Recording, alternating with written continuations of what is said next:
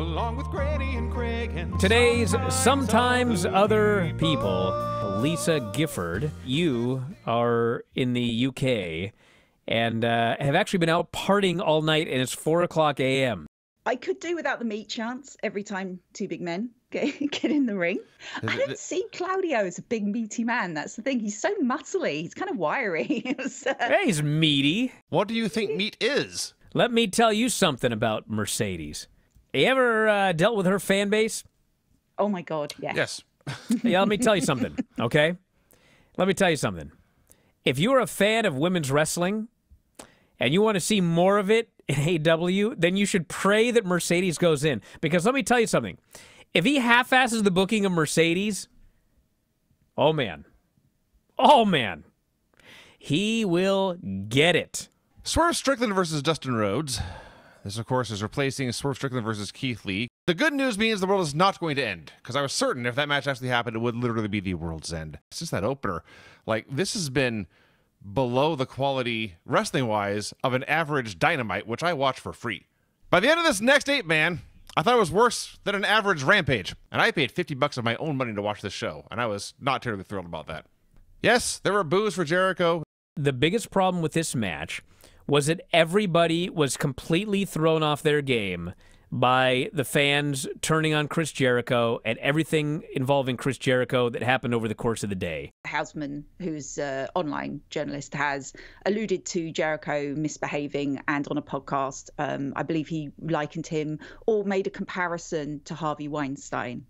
That is my understanding of the situation. And then Yes. a female wrestler, who I'm not going to mention, put a heart emoji on a post. That's what's happened. That's fair, isn't it, Brian, I think? Or Vinny, that is exactly what has happened. I knew there was something going on, but since everyone's so goddamn vague about it, I've learned more in the last minute than I have in the past 24 hours. So there you go. He refused to answer the question.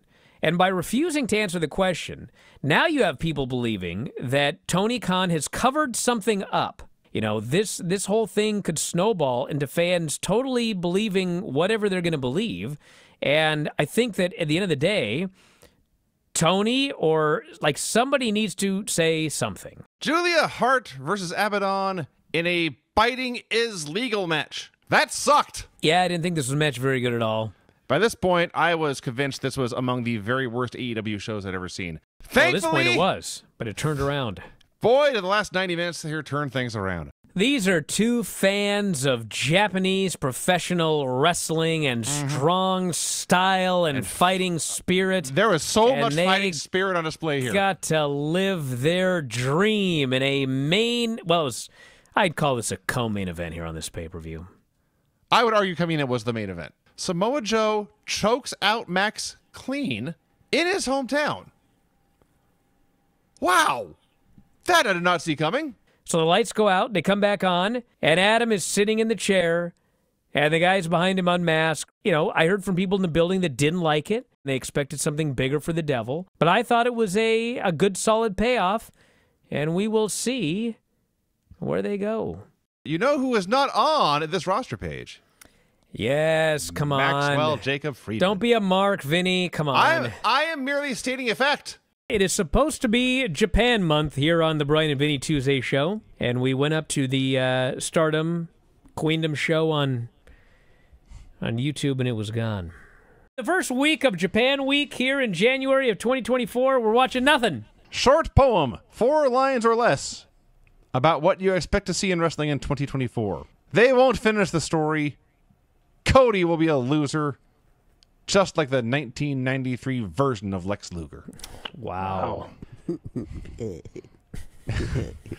I like when Granny just sits there and chuckles every now and then at particularly funny lines. What else should I do? I don't know. You're doing fine. Remember when Sting was the pecan? I think AJ called him the pecan. I do not recall this. You don't remember this? No. Am I the only one? Who called someone a pecan? What the hell was it? This is very important. AJ did call him Stink. I do That's remember for sure. That I can verify. AJ referred to Sting as Stink. Stink, you're wrong. Yeah, I was wrong.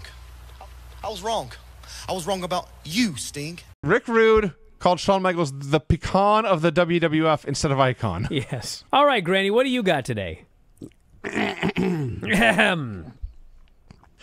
Undertaker versus Rod Van Dam. I think you've done a lot of Rod Van Dam matches back in the day. Rod comes out. Rod throws punches. Rod knocks Undertaker out of the ring. The crowd goes wild for Rod. Rod finds a steel bar. A rod? Yes. I call him Rod. Okay. You sure do. RVD is too long. What? They're both 3 letters. Just let her go. One lady I just could not stand. She would try to live with different people. She was just a man killer. Oh. She moved in with one of her friends and then slept with her boyfriend. That's how nice she was. Well, she was nice to the boyfriend. She almost had to use a shovel to get her out of her house.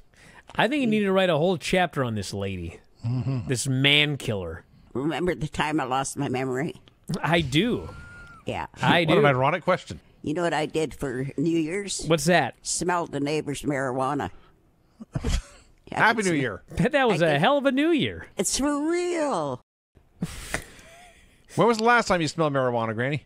It's for real. You know, I figured that MJF was not going to be on the show, but I did not expect Samoa Joe to not be on the show. It was only the That was a surprise too, actually. segment. Yeah. I'm praying this guy is not a transitional champion because he's goddamn great. I think I got to bed about 5:30 a.m. after watching Wrestle Kingdom and doing the show, and woke up sometime around 11, 12, I think, and I immediately just shuffled over to the recliner and began to watch Dynamite. Hadn't showered, hadn't looked in the mirror, but man, I think I look better than Wardlow. Can we get this guy a hat while he's growing out this doofy hair? Mariah May is making her debut on the show and wants Tony to watch it, but Tony does not watch wrestling. I don't watch wrestling. That was awesome. This is in the running for the worst storyline already of 2024. It's not going well. If we beat you in this wrestling match that Tony Storm will not watch because she doesn't like wrestling, Dax, you must leave your wife and your child. Cash? Well, you got to leave whoever might love you. We don't know. And you must join us as your new family. They need to move out? When this match ended, I was way more excited about Queen Aminata than Mariah May. I don't think that was the idea. I also thought that Queen Aminata looked better than Mariah May. This is supposed to be a showcase for Mariah May. Right. So she's doing an interview, and she proceeds to Barrie, New Jersey, and suddenly Deonna Purrazzo debuts. New Jersey's own. And she gets a huge pop. Harley Cameron. What in the name of God above was this segment? The first time she debuted, what did she say? Her and Saraya were talking, and they were like, she's really good with her hands. Yes, yes. And then we have this one where she goes, I do anything for you guys. I'm out of line by thinking this might be a lesbian storyline, and this was exactly how it was described to me. He was sitting in the middle of nowhere and somehow was able to binge watch the Continental Classic, and he got all fired up. I don't want to say that this was better than anything at the Tokyo Dome, but I mean, this is the one I'll remember more than anything at the Tokyo Dome. And here, on an AEW Dynamite show, in the year of our Lord 2024, fans chanted, "You fucked up." I couldn't believe it. I could not believe we got that chant, but we did. When I saw this angle here, I think that they're going to do another match, and Hangman's going to beat him, and they're going to go to Hangman Samoa Joe.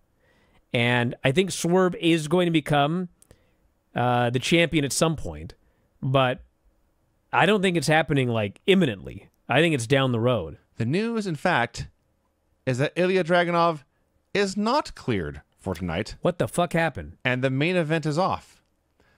That was not important enough news to not tell us during Blair Davenport and Lyra Valkyria. That's an important That's as detail. important as it could be. 20 years from now, no one will remember anything about the show except Joaquin Wilde.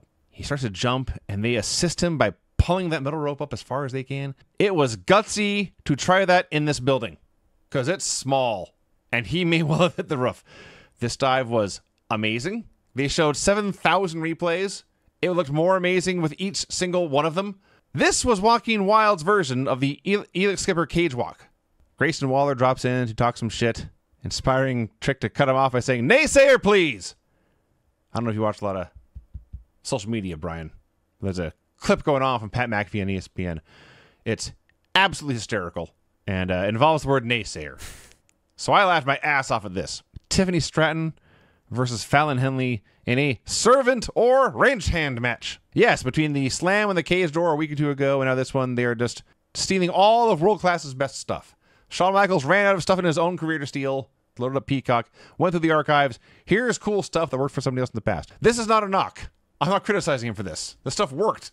Let me ask, what is wrong with this picture right here? And Gigi says something. Wrong. You're in my locker. This sounds like a Ric Flair tweet. In my personal space. Dude. No good. This is already the best promo of 2024. I used to hit volleyballs and bitches in my free time. I laughed so hard. And after all that, after 15,000 non-wrestling segments, wasn't even a very good match. No. Trick and Grayson. No one cared. It was there.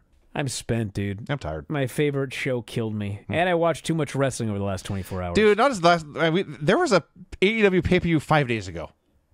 When they aired that recap of the Devil angle, I was like, oh my God, that was not even a week. It feels like 2 years. It's been a lot happening this week.